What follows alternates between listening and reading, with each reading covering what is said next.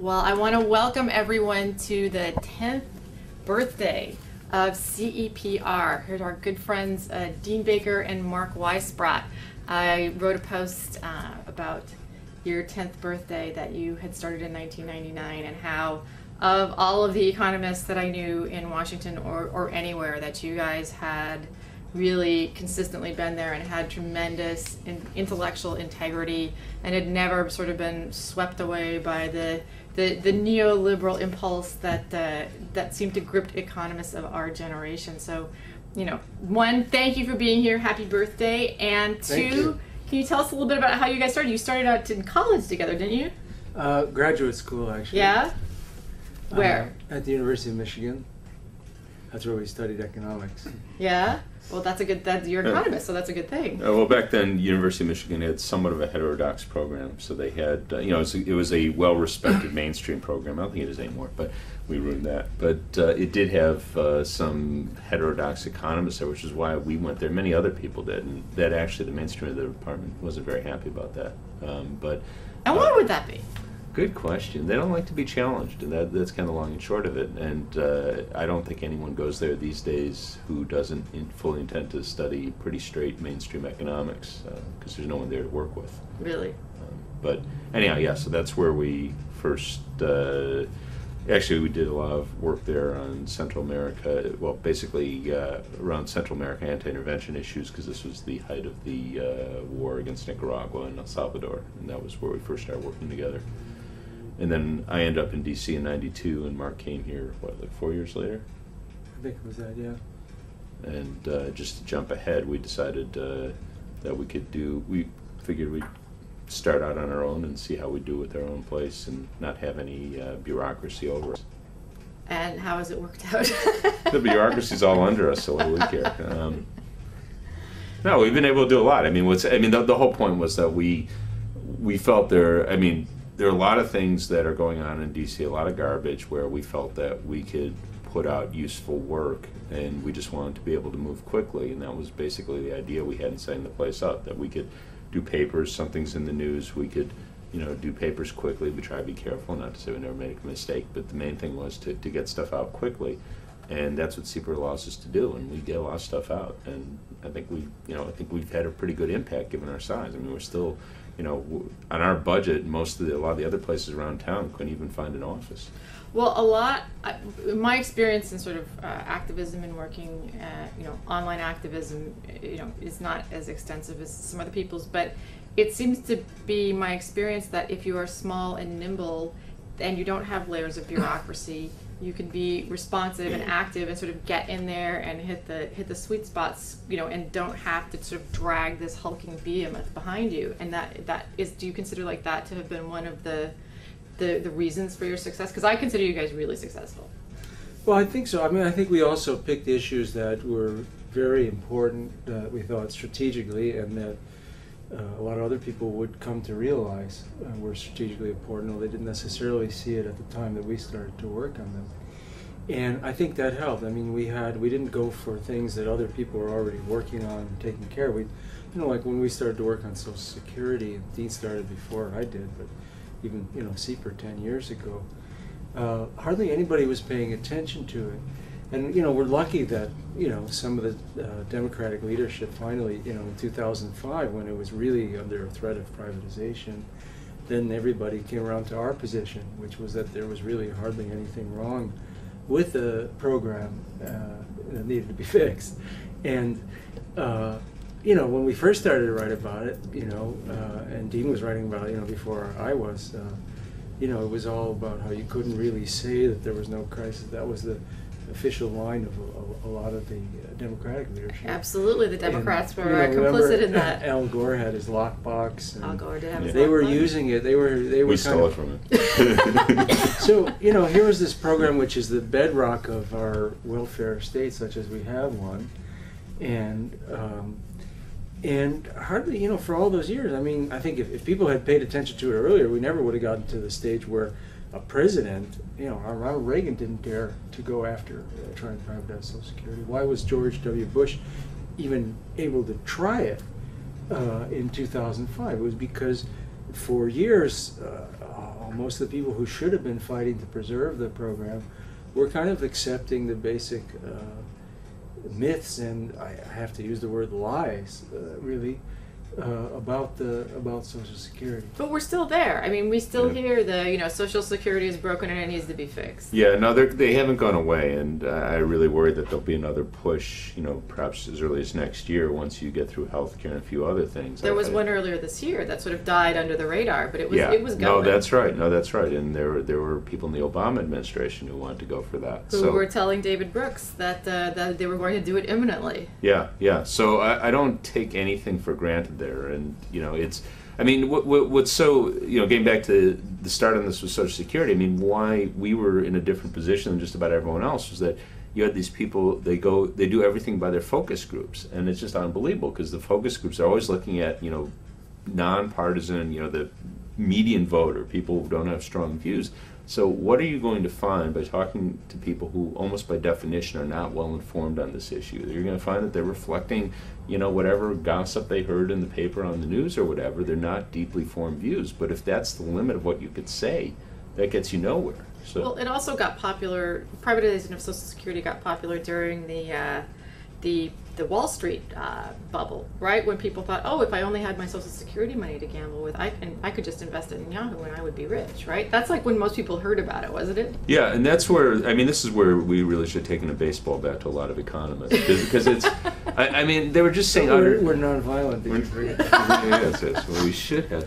No, because it was utter nonsense. And this is actually when I first started looking at stock return numbers, because they were basically assuming that the stock bubble was just going to keep growing forever, and it was utterly absurd. They were making projections for stock returns that were totally inconsistent with what they were assuming about the economy. And it was easy to show this, but you got all these economists who just go out and say it. Not all of them were conservatives and supporters of privatization by any means, but they just wouldn't take the few minutes it would take to just do the simple arithmetic. I mean, we eventually made a joke out of this during the 05 effort, and we got Krugman to pick it up, where we had the no economist left behind test. Because it is just arithmetic. We just said if you think you get these stock returns, just write it down. You get stock returns from either dividends or capital gains, so just add the two numbers together. You're a smart economist, you should be able to do that.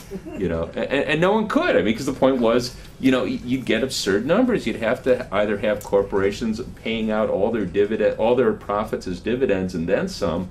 Alternatively, you'd have to have price-to-earnings ratios just keep rising, so they'd be 300 or 400 or 500 to 1, and no one wanted to put their name to that. So they had to admit, and some of the honest economists, I remember Andrew Samwick, who was economist in the Bush administration, he acknowledged that. So you did actually get some conservative economists who said, you're right, this doesn't add up. Welcome to the wonderful wit and warm humor of Dean Baker that makes him beloved by economists worldwide. But the blogosphere, definitely. So Suzanne wants to know if the CEPR that you see today is what you envisioned 10 years ago. That's a good question. I'm not sure what we envisioned. We envisioned maybe making it to the next year. Yeah. And being able to pay our staff. That's always a good thing. I know I aspired to that for a long time. But it is true. I think it's bigger than what we might have expected. It's about 10 times the budget that we started with. So I think it's somewhat bigger. I think we probably have had more influence than we thought we would have had. And I think we've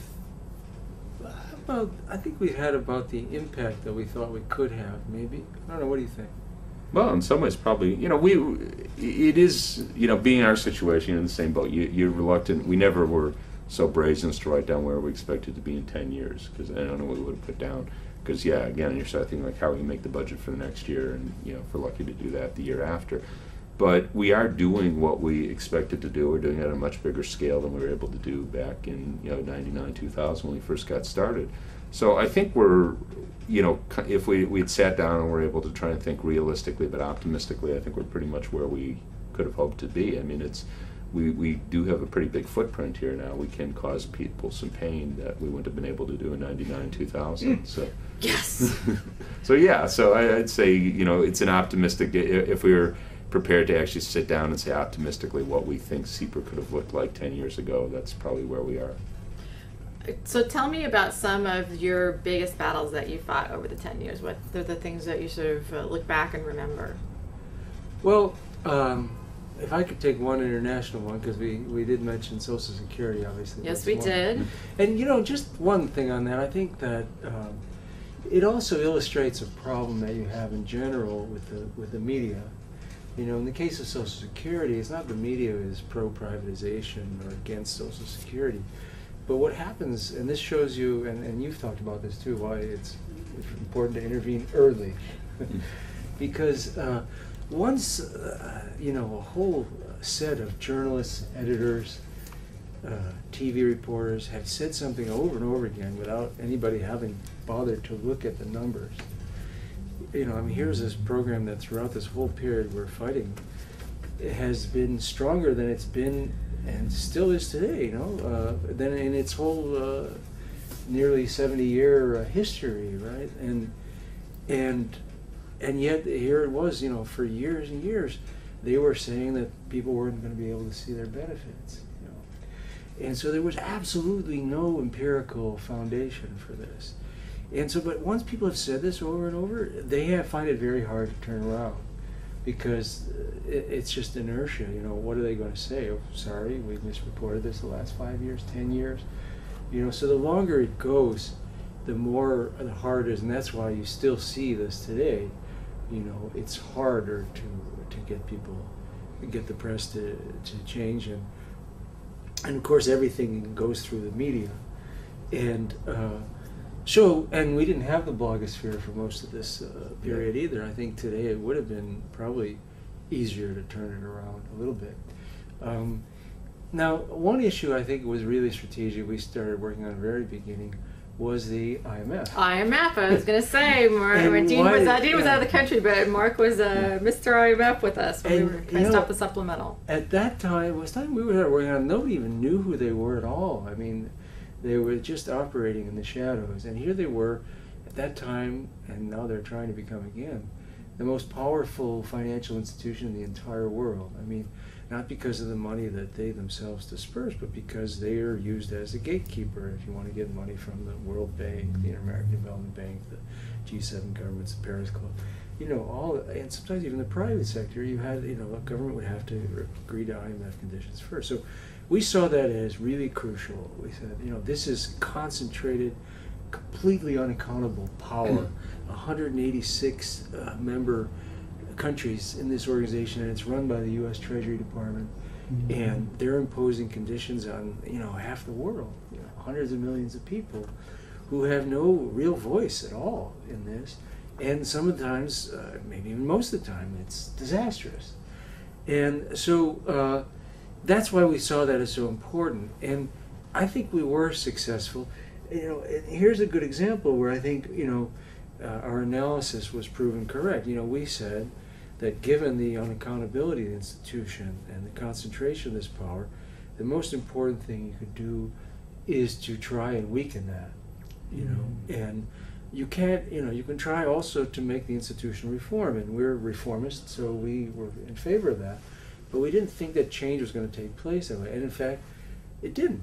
What happened is the institution hardly changed at all. But what happened is during the last decade, it lost a huge amount of its power. And I think we definitely contributed to that, because for a lot of this time, we were the only ones, writing about it and getting these ideas into the mainstream press and forcing the IMF even to respond. And they did. They have done a couple of reforms, I have to say, in the last couple of years. And I do think part of that is a result of this pressure. It wasn't just from us. Obviously, there have been huge demonstrations and riots against the IMF, in at least 70 countries, for going back to the mid-70s or even earlier. But they never really hit here. And we were lucky also that there was a movement too at that time. First the WTO, right, in 1999, and then that spread to the demonstrations against the IMF in 2000. The first ones that came to the Capitol, and of course you had their failure in the Asian financial crisis in 1998, 99.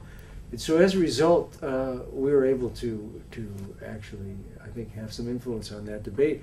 And as you well know, since you participated, we're still having this fight to limit the damage that they do in the world. I just throw in a couple things on that. One of the things I think is really important about the way Mark framed it that I think was different than a lot of others is the main understanding of the IMF was it's a creditors cartel. It's the agent of a creditors cartel. And you have a lot of other people, I mean, sort of the popular conception that the media likes to portray is they're the international lender of last resort. And go ask Argentina about that. You know, they're not. They're not. You know, they're not the Fed, and that's a really, really important understanding. Because if you think of the IMF like the Fed, I mean, I have all sorts of complaints. We have all sorts of complaints about the Fed. But I don't want to see the Fed go away. We need a central bank. The IMF is not an international central bank. They're basically the agent of a creditors cartel, and certainly they played that role very clearly with Argentina. That's what it was about. How can we squeeze as much money out of Argentina as possible to repay their creditors? And I don't think you could really talk about the IMF without understanding that that's their main role. It's not their only role, but it's that has been their main role in the world.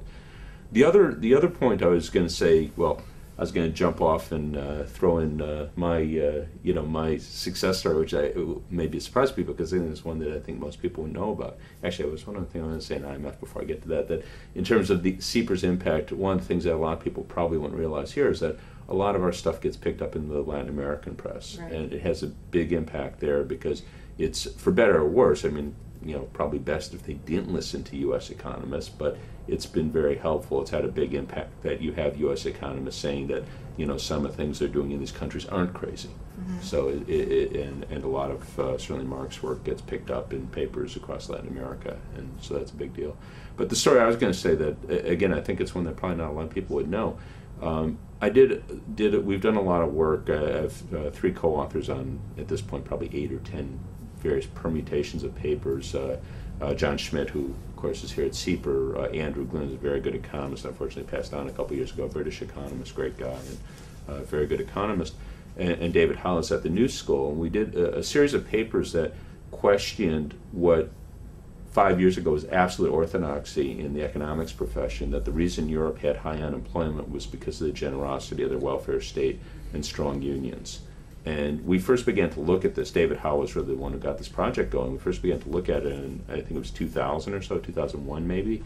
And we looked at the evidence that was widely cited at the time, and it was really bad work. It was just very bad economic work. And it's easy to show it was bogus. And we wrote a number of papers, and what the real breakthrough in this was we arranged with, there's a trade union advisory committee for the OECD, and the OECD was the main promulgator of this view. And they have biannual or annual meetings with the OECD where they set the agenda, and they said they wanted to have a conference devoted to discussing this.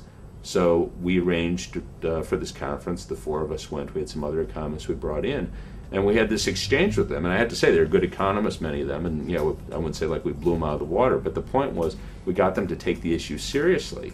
And we said, you know, your results are not robust, they're not compelling. And they were honest about it. So what they did was they went back and looked at the things we said, did their own work, and they basically ended up agreeing with us. So they updated their earlier analysis, and they very explicitly said that there's no direct link between unionization, welfare state, and unemployment, and they made a big point of touting the Nordic model, that you have Sweden, Denmark, Norway, these countries that have very low unemployment rates, very strong welfare states. And no one in the U.S. cares about that. You know, if anyone in Congress got up and said, well, the OECD tells us, you know, people would like, what are you even talking about? But in Europe, it really matters a lot. It's very common. A minister will say, the OECD is telling us we have to do X. And what the OECD was telling them 10 years ago was, you got to weaken your unions, you got to reduce your unemployment benefits, you got to pare back. They don't tell them that anymore. So that I think was a really big victory.